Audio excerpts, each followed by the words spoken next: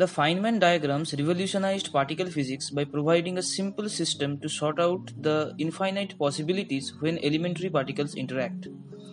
This incredible simplicity provides some stunning insights into the nature of reality.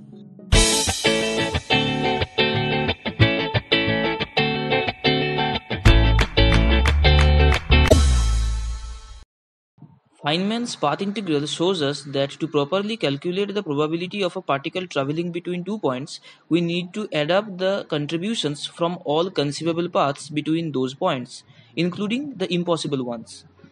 According to Feynman's approach to quantum mechanics, every conceivable path that leads from a measured initial state to a measured final state is possible mathematically. To calculate the probability of any quantum system evolving between two states, we need to sum over every conceivable intermediate state. But this is impossible because there are infinite possible intermediate states. This is where the Feynman diagrams come into play. They allow physicists to quickly figure out which of the infinite possibilities need to be considered to get an answer that's good enough. Each diagram represents a family of interactions and tells us the equation needed to calculate the contribution of that family to the total probability. These absurdly simple setup rules allow us to easily find out the important interactions. To understand the Feynman diagram, let us use an example. We are going to use quantum electrodynamics, which is the first and the predictably most powerful quantum field theory. QED talks about the interaction of the electron field and the electromagnetic field, which means interactions between electrons, positrons, and photons. In Feynman diagrams, we depict the electron as an arrow pointing forward in time or the positron as an arrow backward in time. The antimatter is represented as the time reversed matter. This interpretation was originally the idea of Ernst Strueckelberg. The photon is shown as a wavy line. Time direction is irrelevant for photon. Now the electric and the electromagnetic fields need to interact to give anything measurable. This is where the simplicity and powerful nature of this method is seen. Particle or field interactions are represented as a vertex, which is a point where the lines representing the different particles come together. As it turns out that there's only one possible vertex in QED, one with an arrow pointing in, an arrow pointing out, and a single photon connection. This vertex alone represents 6 very different seeming interactions, and it can be used to construct infinite Feynman diagrams. Let's have a look at the possibilities. Oriented like this, with time increasing upwards, this vertex represents an initial electron that emits a photon, after which both particles move off in opposite directions. But if we rotate this vertex so that photon is coming in from below, we get a picture in which an electron absorbs that incoming photon. The photon vanishes and transfers the momentum to the electron. On rotating again, the picture is a photon coming in and giving up its energy to produce an electron-positron pair. This is known as pair production. Rotate again, and now we have a positron absorbing photon, and then positron emitting a photon, and finally an electron and a positron annihilating each other to produce a photon. This is known as pair annihilation. That's all the ways in which the electromagnetic and electron fields can interact. Every single QED interaction is built from these. But why only these interactions? The reason is conservation law. Energy and momentum conservation require particles not to vanish or appear from nothing, which guarantees that if something goes in, then something else comes out. In addition to that, charge must be conserved. If one electron or positron goes in, then one electron or positron respectively must leave. If an electron and positron both go in, then their charges cancel, so a zero charge photon must leave. Similarly, if a photon creates a negatively charged electron, it must also create a positively charged positron.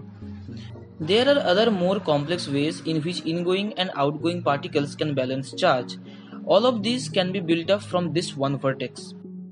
Before going any further, we have to know another important rule for Feynman diagrams. The overall interaction described by set of Feynman diagrams is defined by the particles going in and the particles going out. These are the particles we actually measure. We know their properties like energy, momentum, and charge. These particles follow Einstein's mass-energy equation and are called on-shell particles. They sit on the shell structure we get when we plot Einstein's equation of energy, momentum, and mass. On the other hand, everything that happens between ingoing and outgoing tracks has questionable reality. Each possible diagram is a valid part of the possibility space for that interaction. The particles that have their entire existence between vertices within the diagram but don't enter or leave are called virtual particles. Their correspondence to anything resembling real particles is debatable. They are also, by definition, unmeasurable. Otherwise, they would be one of our ingoing or outgoing particles.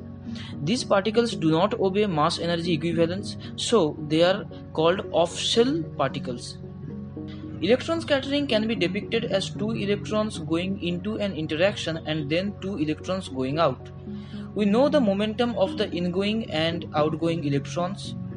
Any combination of the fundamental three-path vertex that can lead to this final result has to be considered.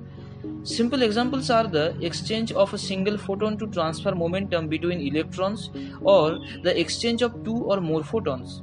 But we can add as many of these vertices as we like, including the electrons exchanging photons with themselves at different stages in the process, or photons momentarily splitting into virtual electron-positron pairs.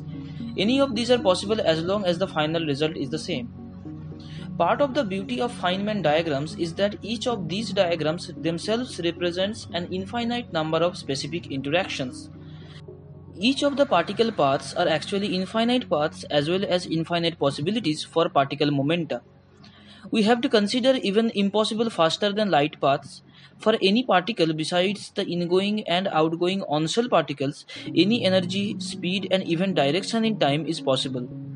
This last point is really powerful. For example, for two electrons exchanging a single photon, it does not matter if we draw the photon going from the first to the second or from the second to the first, even though this seems like a very different interaction.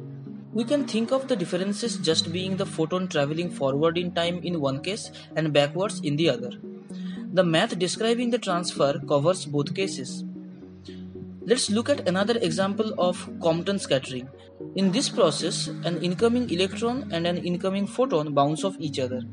One way that can happen is for the electron to emit a new photon and later absorb the old incoming photon. In that intermediate stage, between vertices, the electron is a virtual particle, which means we include all possible paths it might take as long as they lead to producing the same final electron and photon. That also includes paths backwards in time. Mathematically, a time-reversed electron looks exactly like a positron. Like in this situation, the same particles go in and out, but now the interactions look very different. Instead of an electron emitting and then absorbing a photon, we have on one side that incoming photon creating an electron-positron pair. That new electron becomes our outgoing electron, but the positron annihilates with the incoming electron and produces the outgoing photon. These may seem like wildly different processes, but in the math represented by Feynman diagrams, they are exactly the same. The interpretation of the interactions is irrelevant. All we care about is the topology of the diagram. In other words, how are the vertices connected to each other? This fact makes Feynman diagrams an incredibly powerful tool in simplifying quantum field theory calculations. When Feynman first introduced his diagrams, fellow physicist Feynman Dyson translated the diagrams into mathematics that researchers could understand and work with. He also showed how infinities could be converted into finite values through renormalization. Soon the diagrams were everywhere, transforming modern theoretical physics. But after a time, their limitations became increasingly evident. When it comes to collisions of subatomic particles like quarks and gluons, thousands of diagrams are needed to calculate the relatively simple scattering amplitude. For this reason, physicists are now working on a geometric approach for scattering amplitude. This is known as the amplitude-hadron. Amplitude-hadron theory challenges the necessity of space-time locality and unitarity in particle interactions. Instead, they are treated as properties that emerge from an underlying phenomenon. But it is undeniable that the Feynman diagrams helped to unlock the underlying physics of our universe on the smallest scale. I hope you enjoyed this and learned something new. If you did, please like and share this video, and to see such videos in future, do subscribe.